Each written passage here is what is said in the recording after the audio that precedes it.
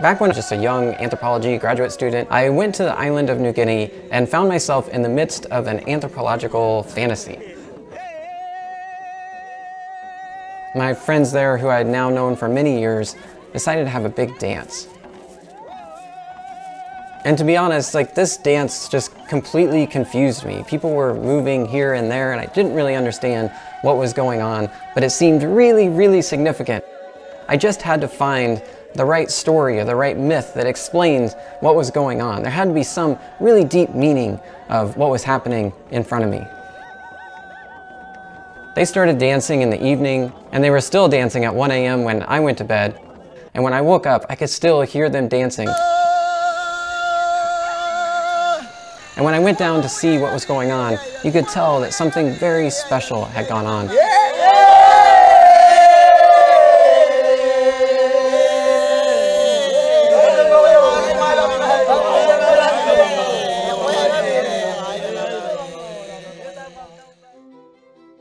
As an anthropologist, I really wondered, is there some deeper meaning? So I thought, maybe it has something to do with birds. They're wearing these bird of paradise plumes on their heads, and not far from there, over to the west, we find this story. There is a fable told by a mountain people living in the ancient highlands of New Guinea about a race between a snake and a bird. The bird won, and from that time, all men, like birds, must die.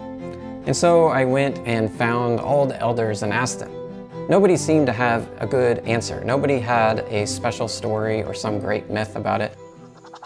They did tell me about bowerbirds and their dances and how similar they are, and maybe there was something there. But to be honest, I felt like I kind of led them into that. I came up empty. It really didn't seem to tie into any sacred beliefs or mythology. About a year later, they had another dance, and this time I joined in. And while it might look like really simple, that you're just kind of bouncing up and down, it's actually quite hard, and you can see here, if you just zoom in, you can see that my tail feather is not quite doing the right thing. Mine's kind of floppy over here. And the women at this time are singing Tabala Wustayo, Tidaka Minmayo, which roughly means white man stop dancing and make some tea. Eventually I got it, and when I got it, I started realizing just how much fun this could be. And I started to get a sense of the camaraderie and the joy that was being created. I finally thought maybe I should take them at their word for what they say this is all about. They say this is about amamasim, which simply means to make happy. One way to take this is that this isn't a religious thing. So we have this idea of religion, that it is the belief in and worship of a superhuman controlling power, especially a personal god or gods. But that strikes me as a very biased and boxed in definition. Many religions do not focus on belief, don't really care or think about whether or not someone believes, and might not even have a word for belief. For some, the point of religious practice is to move past belief altogether. And in Buddhism, all views are wrong views. When you get in touch with reality, you no longer have views.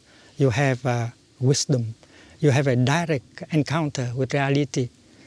So one option would be to take a whole lot of what we think of as religion and just keep it outside of religion, because hey, religion is about belief in the supernatural. But anthropologists prefer a different approach. We tend to think that religion is not what you think, or rather, religion is not just what you think, or what you believe.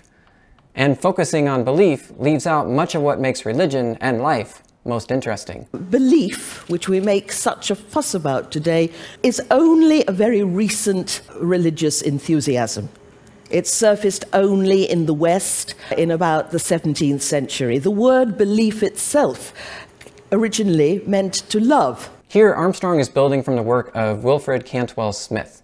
This book is, as Ronald says, an interesting but difficult study, but it is pretty impressive. Paging through chapter 6, you see that he tries to break down every case of the word believe he can find over the past several hundred years. And what he finds is that the modern English word lief, which means dear or beloved, goes back to Old English, lief or lif, and that there's this parallel word lufu, which becomes love. So lief means dear or beloved, and in verb form, like gelifan, means to hold dear or to love. So what happened? Well, Copernicus challenged the notion of humans being the center of the world. Galileo gave us the evidence. Europeans were traveling all over the world and discovering that people had all kinds of different religious beliefs. And then Darwin vastly expanded our notion of human history, which ultimately challenges the notion of an Adam and an Eve in the Garden of Eden and that the earth is only 6,000 years old. Before all of this, you could actually think of God as a fact of the universe. And the word I believe simply meant that given the reality of God as a fact of the universe, I align my life accordingly, pledging love and loyalty. But after this revolution, God becomes a question, and I believe becomes I believe that God exists. And then religion, as it became known in the West, became all about belief, and it was put in its little box to take its place among the other boxes of society. Religion is not science, it's not art, it's not politics, and as Europeans traveled the world, they looked at religion through this boxed-in lens. This is why Kwame Anthony Appiah makes this startling claim. There is no such thing as religion.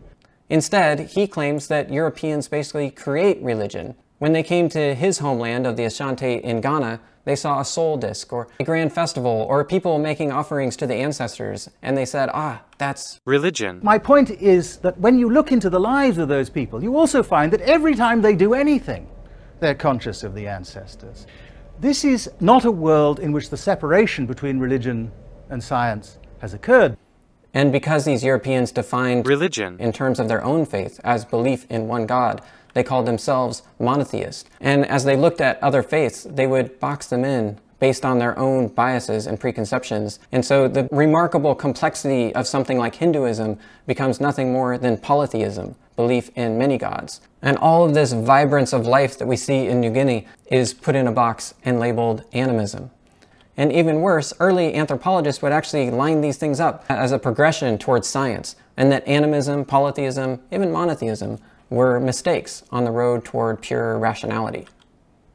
The problem here is that we make these labels and we think that we get it, but in fact, we've completely missed it. Think about what you see here, for example.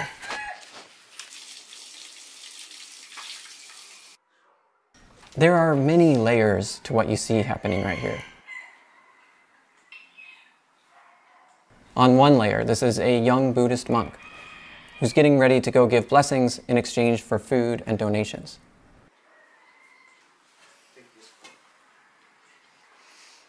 On another level, he is just one of billions of souls trapped in the wheel of life and death, the wheel of samsara.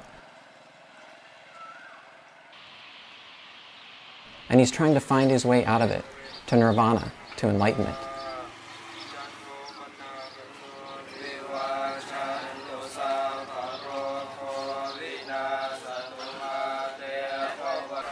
And on another, he's an orphan. He lost his parents 5 years ago, and he became a monk to earn merit for them, to send them spiritual gifts in the afterlife, wherever they may be, so that maybe they'll have a chance at a better life on their next rebirth.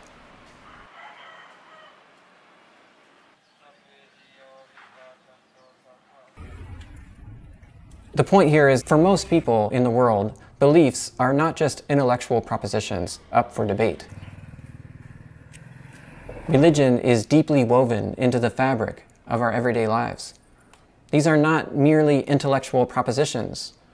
This is how people confront and negotiate their mortality, navigate the inevitable tragedies of life, build and maintain a sense of morality for a functioning society, how they anchor their values, and how they seek experiences of peace, joy, and communion. It's in this sense that David Foster Wallace can make the startling claim that we started this class with. In the day-to-day trenches of adult life, there is actually no such thing as atheism. There is no such thing as not worshiping. Everybody worships. The only choice we get is what to worship. He's not trying to erase atheism or claim that atheists are not real. He means that all of us, believer and non-believer, seek out and are guided by ultimate meanings, values, and purposes. If I were the kind of person who could believe, now would be a good time to believe. but I'm not that kind of person. We all face the great cosmic questions. We all know we are going to die. Every human is a little bit sad all the time because you know you're going to die. But that knowledge is what gives life meaning.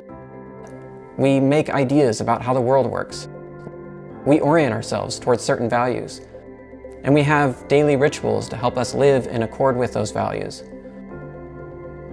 And while not all of us believe or worship within an established or traditional religion, we cannot help but weave our own fabric of life.